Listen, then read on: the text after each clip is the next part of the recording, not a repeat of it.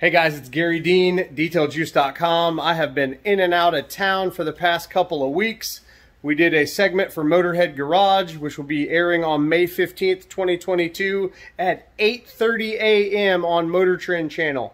That is Sunday, May 15th at 8:30 a.m. I will have a segment on Motorhead Garage on the Motor Trend channel. So I did that, and then I came home, we got back to work for a couple days, and then I had to go to Stamford, Connecticut and parts of New York to deal with some boats, and I had an interview with Power and Motor Yacht Magazine. Now I'm back to deal with this pretty cool, special little thing. This is a 1957 completely restored BMW Isetta. Super cool little thing. This is a one-cylinder, I believe, BMW motorcycle engine. The European models had 3 wheels. This one has 2 wheels.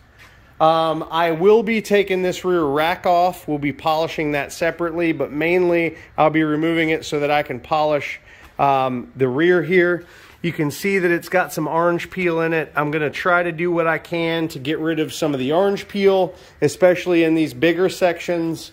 There is definitely some overspray down here on the rocker panel. I don't know if you can see it. All in this area right here. So there's a bunch of overspray on it. Oh, I found what I was looking for, Tony. There's a couple of bubbles right here, which is either, I mean, they definitely could be dust nibs in the paint. The paint looks a little thin. I'm actually going to take some readings and see what's going on around this thing. As you guys may or may not know, a coating thickness gauge is only going to really tell you total thickness of all of the substrate. This thing's pretty dirty. So I got to address this overspray. I got to do a little bit of figuring on these. I don't know if it's rust underneath. I don't think so, because the body's in great shape. These could just be dust nibs. I think I can show you. Right here is one. And then, yeah, so one there, and there's one there. So we'll see. And there's also one right there. That looks like a dust nib to me. So I'm going to... Oh, there's one there, one there. I'm seeing more of them now. I had my client out here. I couldn't show them. I couldn't find them. But there's a ton of overspray right here. You can see all that. So got to address all that overspray. Got to remove whatever orange peel I can find. We do have some issues with overspray right in here, which I'll be addressing. The wheels look pretty pristine already. This is not original. The owner asked me to see if I can get that off, and it's actually on the inside. I don't know whether I can or not. I am going to do some Google searching and try to figure it out. On the interior, check this out. That thing, whatever that shock is, makes this door literally feel weightless. It's pretty awesome. So before we go on the inside, I'm just going to continue walking around it. We got to address the interior windows. They asked. It does have a pretty nasty body work spot. You can see where they worked the metal here. What's odd to me is this literally doesn't look like there's anything worked there. Like, it looks awesome. And then you're right here, right on top of this, where this looks awesome, where it's obvious they would have had to do something to this section if they were working on this section. This looks great, that looks bad. I don't quite understand it.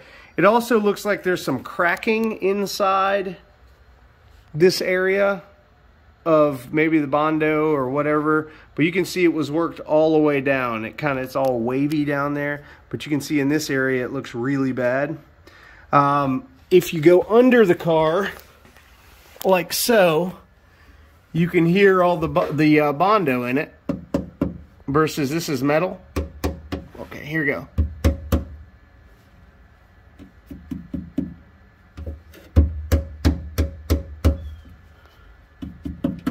very different sounds.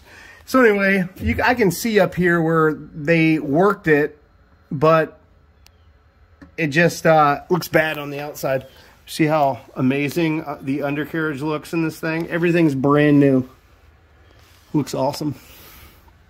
Fuel tank up there. All right, so I gotta try to address this, see what I can do. Probably not a lot. It's got a big scratch right there. Try to get that out. They did cut and buff this because there's some orange peel around here and the bigger spots look fine. So I'm gonna avoid cutting really deep. There's some overspray in here as well as a really rough texture. This is odd. I would figure that the windows would open this way to pull in air, but they don't. It's weird. So anyway, I got to address in there. These headlights look to be a different color red. I'm sure it's the same. They were probably painted separately with a different batch. These lights are the same. On the interior, I'm going to hand polish all of the painted surfaces. We're going to clean the interior windows. I want to try to get some of this nastiness off of the original sun visors in here. It's got just some weirdness on there. But yeah, that's it. So definitely have some direction, and I'm going to get started. We're going to pull this off like I mentioned. This is the cover. It looks pretty good. Overall, the paint's, it's good paint. They did a good job. They even did a decent job finishing it out. They just, man, they left some overspray and then that really bad spot. So, all right, well, I'm generally the bearer of bad news, and when I told them not a whole lot I could do with that, they weren't necessarily happy, but not necessarily unhappy at me, unhappy with just the work that was done. They may or may not get that fixed. So I'm going to do my best to correct the paint as best I can. I'm going to polish all the jewelry. We're going to do a basic stuff on the interior. It already looks pretty good. We're just trying to get it to the next level. This thing has actually been invited to several Concours events, including Hilton Head, which is what I'm detailing it for, and they'll be trailering it around and that kind of thing. You can see this weird, I don't know if you can see it, it's like a ripple in the paint. It's odd, it's right there. And then you can see where there's more body work in here done. So I'm going to see what I can do. The only problem is that's a small area, but we'll go from there. All right, I'm going to go ahead and get my equipment out and get started. I'll bring you back for more of the ride. Okay, so I have my coating thickness gauge here, and I haven't run any tests yet, but let's just check it out. That's where we're at. Let's see. That's not what we want. We want mils, okay? 59.6.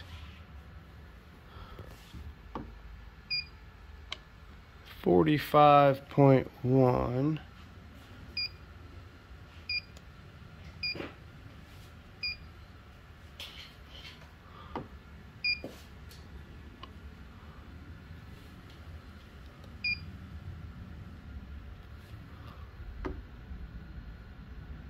It's the constant, and you can move it around, but single reading. Okay, 40.4 right here, 34.4 there, 43, 61, there's a big scratch right there. I don't know if you can see that. I gotta get that out of there. 42, 52, 34. It's all over the place. 36. Let's try over here. 62, 49. It's not giving me a reading.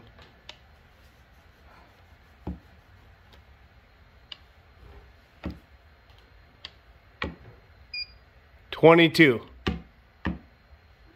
Won't give me a reading. That's weird. 51 there.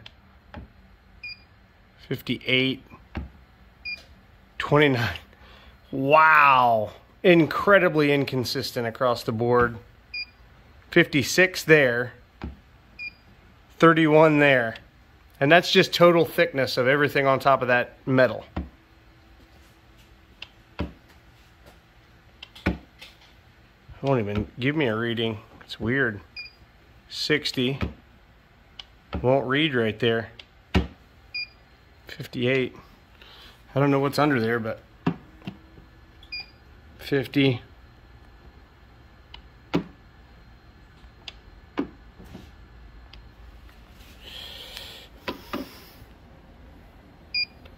$45, $29, $58. It's weird, it won't read in some spots. Yeah. Let's see where we're at there. 11. So we got lots of material, which I'm pretty sure all that material is Bondo. 12. 11. Yeah, I'm pretty sure we're reading a bunch of Bondo. 22. 23. 30. Now let's go right over where the issue is. Yeah, it doesn't want to read there. I'm guessing it's because it's so much Bondo. Yeah, 49.9, and then it doesn't want to read all that Bondo. It can't read underneath it. 48. Anyway, just trying to... These things are only good for just telling you total thickness. 32. 34. 32.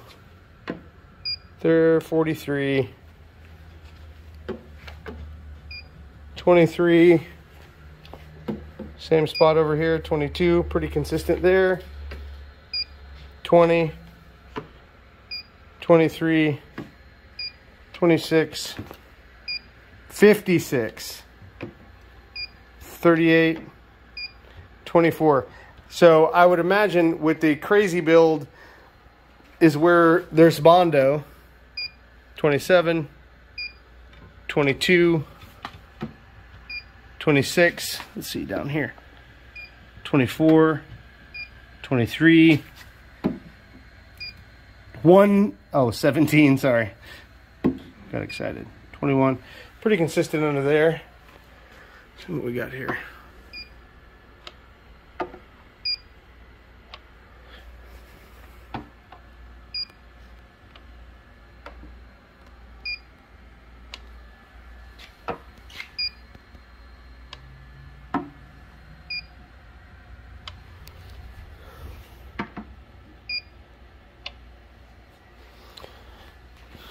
Man, I know that the crazy inconsistencies have to be Bondo underneath there. So it's pretty inconsistent with the readings where the Bondo's at, but semi-consistent everywhere else as far as just how they've laid the paint and whatever. So took those few readings. Again, those readings don't mean anything really because this thing won't tell me how much clear coat's there. It only tells me everything from the top where I press this thing to the metal or to the Bondo if it can read off the Bondo, if it's not real bad. Oh, there's a nasty spot where they didn't polish right there. All right, well, I took some readings. Again, these just give you a general idea of what's going on. You can get one of these for like 60 bucks on Amazon. It's good to have. I don't use it all the time, but on something like this where I'm potentially going to sand in some spots, I just want to make sure that I'm not going to burn through. And this gives you just a general idea. It is not the end all be all, so still be very careful if you're going to cut anything. All right, well, I'm going to get to work. All right, so I'm doing a little wet sanding with some 2000 grit. And in this area where I mentioned before, where all that body work was showing through, I just gave it a little sand until I just felt like I had to stop. I believe I can successfully get all these scratches out with no problem. All that's left from that issue, the crazy ripple that was in there, is just that little dot. I don't know if you can see it. That dot, and then that dot right there. And then there's a little bit right there. You can see the gloss on the dots. That's super deep. See that dot there, and then there's that one there, and then this little piece here. Super deep, but overall I got the ripple gone, so those aren't even going to be a big deal once I get it polished out. And then I got some orange peel out of this area. They didn't cut and buff. It doesn't look like they did a ton of work on the rear area. I did just a couple passes with the sandpaper. You can see all the little dimples in it. All of these patchy areas, the low spots, that's orange peel. So I'm going to sand a lot of that out of the rear area. You can see how peely it is back here. We'll get a lot of that out. I'm going to try 2000 grit, make sure I'm comfortable with it, and move from there. We're just going to get the big areas. We're not going to get tight up against anything. It's just silly to do that. You're going to hit, with your polisher, you're going to hit all the jewelry is what I call it, and you don't want to do that. So what we want to do is stay on the big areas and try to get the majority out. Your eyes see the big areas, not the small areas, but you can see the weirdness in the paint up here. See how inconsistent it is? I'm going to try to sand some of that out. So anyway, that's where I'm at right now, is trying to work on that. I'm very happy with how that came out. Several other spots on the car, but that literally needed to be reworked. And if I fix that, I saved this guy a ton of money, at least $1,000. So I'm going to go ahead around and get some of this orange peel out, and I'll bring you back when there's more to show you. All right, so you can see I got all the peel out of that. Just a little bit left, and again, diminishing returns. It was mostly gone, but I saw some stuff in the paint that I wanted to get out, and so I did it. There was some nastiness right here that I mentioned in the last clip. I got all that out, and then I found another dust nib. Oh, the dust nib was right in there. It was right there. Anyway, I got it out. So you can see, got some sandy patches. Got to compound them out now, but that's it. So those are the sections that are worth doing. I'm not going to bother sanding any of this door. It's flat enough. Now, is there some peel in it? Very little, and sometimes you just got to leave it. I don't believe that I can be productive at that. This was the area I told you with some dust nibs, or not dust nibs, but pigtails in this section. But I'm going to try to, you can see how flat that is. Pretty flat. I mean, it's a little wavy, but not real bad. Not worth sanding it to try to get more out, that's for sure. It's dangerous. All right, well, I'm actually just going to start polishing on that section right there. I am using a brand new tool today that I just got. This is the Flex PXE 80 12.0 EC. Pretty cool looking little 3-inch DA or rotary. It's got different attachments. It came with 2 batteries. I bought 2 additional ones. The charger is pretty awesome for this tool. I got my Milwaukee charger over here, but look at this. It tells you how much time is left before it's charged. Pretty cool. And it's yellow when it's charging. When it gets over 3 bars, 3 or 4, so 75% done, it turns green like that. So it tells me there's 20 more minutes till that one's charged. So, all right, without further ado, I'm going to go ahead and fire this thing up and try to get some of that out so we can see how that looks. So I'll bring it right back. Okay, so I am done sanding. I used a combo of 2000 and 2500 grit. You can see that this is pretty much good. Now when you're sanding, and I didn't use a sanding block, I didn't use anything but the sandpaper. You can see it in there. So these are both, one's 2000, one's 2500. And so you can see at the ends over here, you can see where some of the old sanding marks are, where they didn't get them out. And then you can see where some of the orange peel is still left there. What you want to do is really get the big areas. Those smaller areas are going to get you into trouble. So when you're sanding, you want to give yourself a nice buffer room where your polisher can come outside that sanding line and still be effective. So I want to be able to get the outside of this taken care of, even though it's not sanded. I want to be able to polish all the way up to this, but I don't want to have to remove sanding scratches that close. So that's kind of the orientation in which you would sand a bigger area. And a lot of times you don't notice the edges unless you're really looking at it. So I got a lot, 97% of the orange peel out of this big back section. There's a ton in here.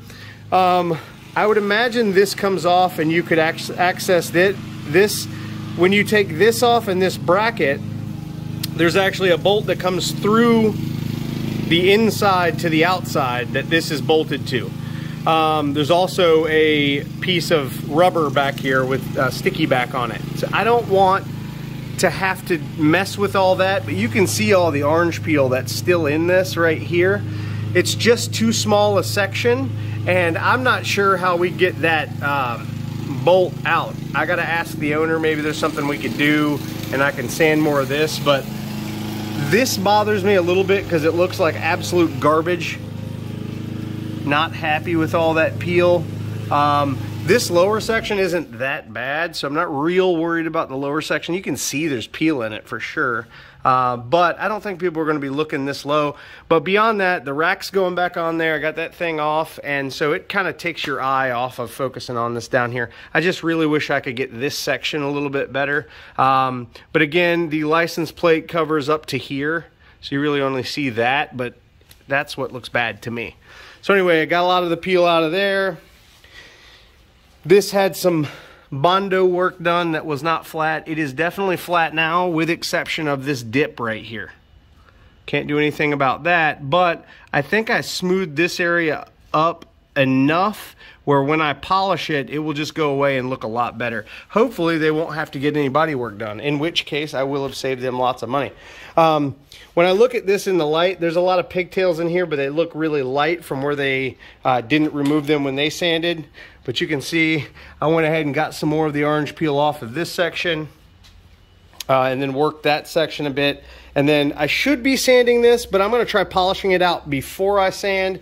The best rule of thumb when you're doing any polishing or sanding or any of that is use the least aggressive method first. So just try something light. Even if you know it's not going to work your way up to more aggressive because you might be surprised. Down here, there was a bunch of overspray, and I tried to clay bar it. It didn't really want to come off, so I just sanded it off with 2500 grit. So I sanded all of this. There were a ton of dust nibs in this thing. You can see one right there. I'm not going to sand and potentially go through. As you saw at the beginning, the readings are all over the place. I don't know what's going on. And so you always want to err on the side of caution. This car already looks better than it did when it was brand new, I'm positive, and even though they're going to Concours events with this thing, there's a level in which you get diminishing returns. So you can work more and do more, but it really doesn't benefit you at all.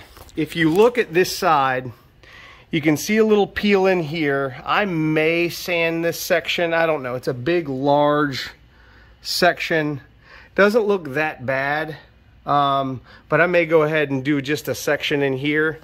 I don't like to get this close to a body line, but this had like a deep scratch in it all the way down here. I got most of that scratch out. You can see right here where that scratch was. It goes all the way down here. It's a very long scratch. I'm not going to work it too hard. It's on a body line or right near a body line. It's already going to be difficult enough for the polisher to get down here at the line and correct. So I'm not going to do any more to that. I minimized it, but you can still see it. Dust nibs, there were several. I had some here, which I got out. And then here, and then I showed you that one. This was just a really nasty, inconsistent spot. You can see this looks all right. There's still some like There's dust nibs. I'm gonna sand that spot for sure. But yeah, so I'm gonna go ahead and sand this spot, this big section, and then I'm gonna get that nastiness out of there. I don't like that at all. That looks funny. Looks weird. All right, so I'm gonna sand that out. I'm gonna go ahead and do this section right here, and I guess I'll bring you back after that. All right, so I just had my client out here, and we were just looking over some sections together. So the last clip I showed you that I had sanded this section and that section.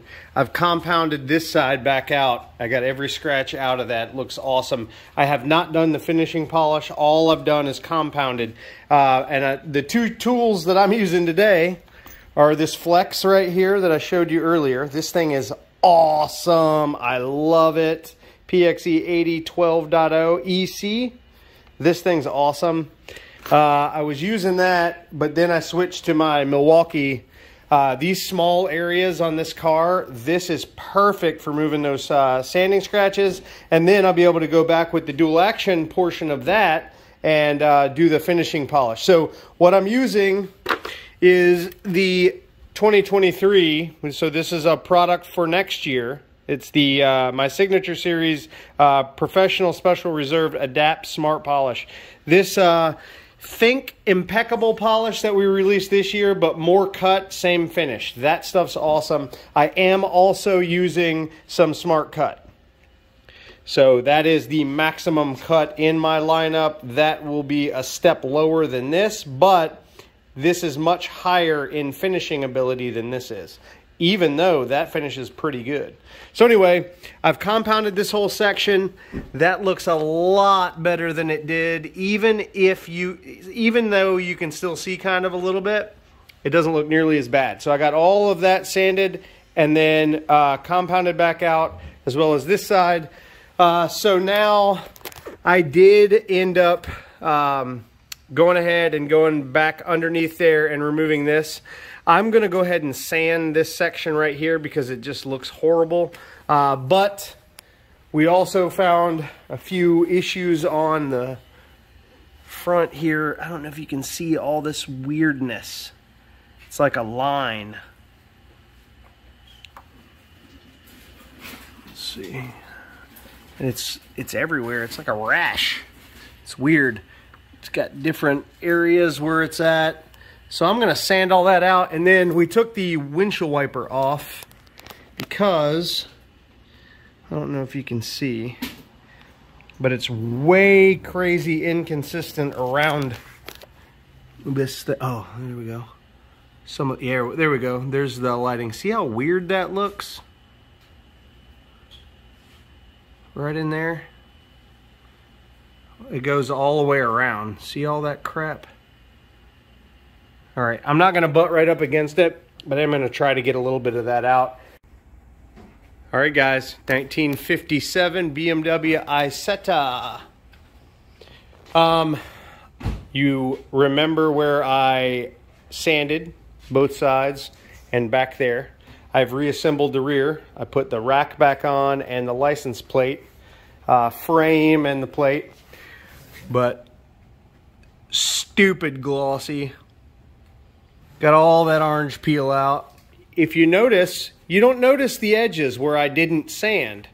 You just notice the big space that has no orange peel, which is pretty awesome. Now, I feel like the best part of this detail was what I was able to do to this section right here. And as I showed you earlier in the beginning clip, it was really rough. I mean, really rough where they had worked the body right here. And now, you definitely can tell there's been some work done, but it doesn't look out of place and really oddball like it did. So I spent a lot of time sanding and making sure that I got a lot of what was there out. Again, there's a little crease here, there's a crease there, and it's not perfect, but perfection is not reality even when you are Concours detailing. Got a little stuff here and there. Let's see if you can see that. It's not a dust nib, it's just something in the paint. So yeah, so that spot looks awesome. I sanded here and got a lot of the orange peel out. I sanded this whole section pretty flat. I did not have to sand this big lower section. I sanded pretty much the whole front here, especially right in this area. Looks awesome. This section got a lot of sanding. I sanded around the windshield wiper, which we just reinstalled. Sanded all around here. It had some nasty defects in it, but it looks awesome now. You can see still, it's not peel, it's all over this, the front door here. I think it was bad prep, honestly. It's not in the clear coat. I tried to sand it. It didn't really want to come out, but it had a lot of those areas here too, which you can see is all nice and flat now. I sanded on that. Looks awesome. Very happy with how it turned out. We hand polished all the chrome with Smart Finish.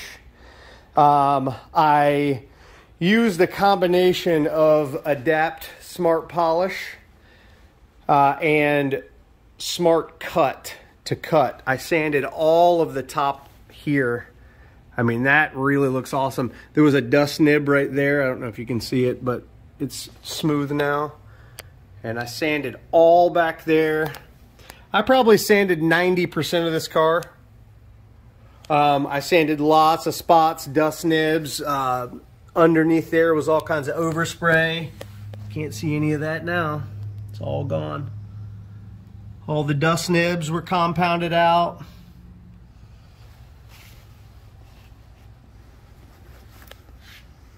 Really looks nice. Polished the lights. We did get into the interior a bit. Polished all the stuff in the inside. We polished this top rail, the top of the front door. I sanded all of this.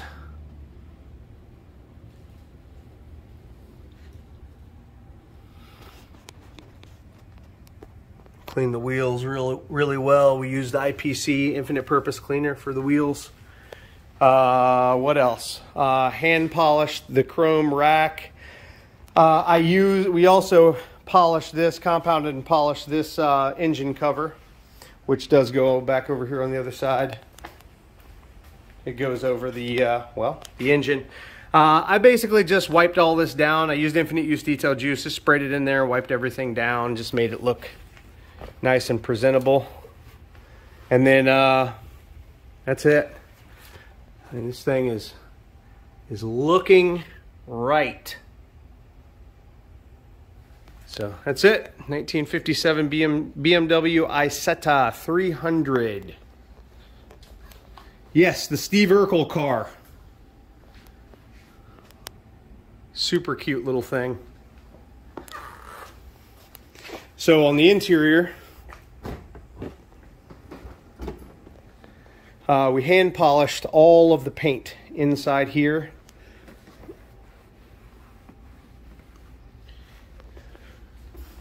Both the wheel wells, hand polished all around the edge.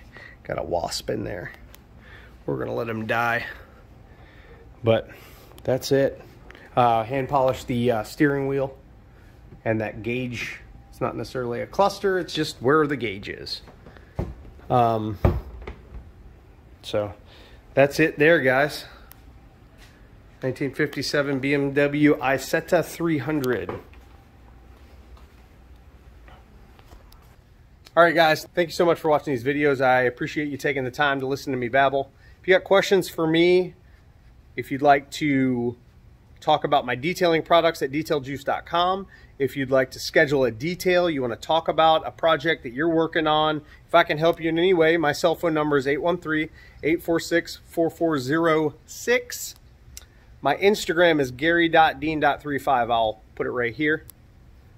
And this thing turned out awesome. I'm pretty happy with it. Check out Garry Dean's Detail Juice Nation. It's a group on Facebook where we talk about only my products, my processes, and what I've got going on. And this has been a 1957 BMW Isetta. Thank you guys for watching. pretty cool little car to detail and get right, and I hope they win lots of trophies.